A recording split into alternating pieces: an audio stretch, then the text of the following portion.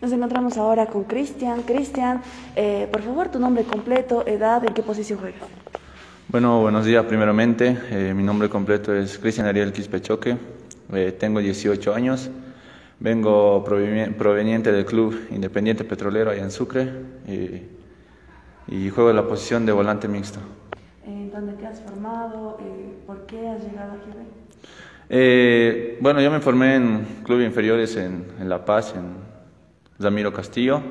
De ahí tuve un salto en la asociación de La Paz, en FATIC.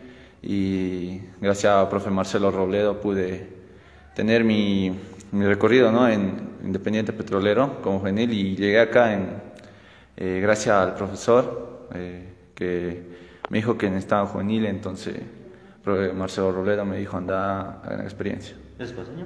Sí, yo soy paceño.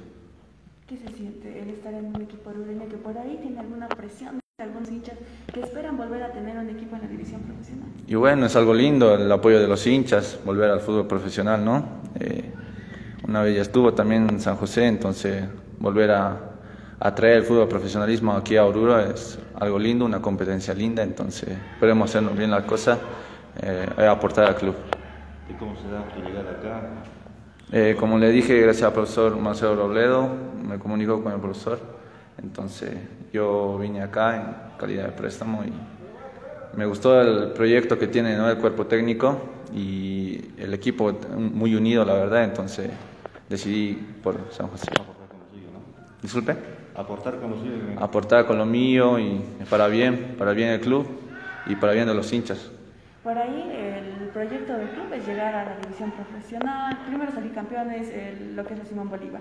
¿Cuál es tu proyecto personal? ¿Qué es lo que esperas demostrar tú en la cancha? Bueno, lo que todo jugador quiere, ¿no?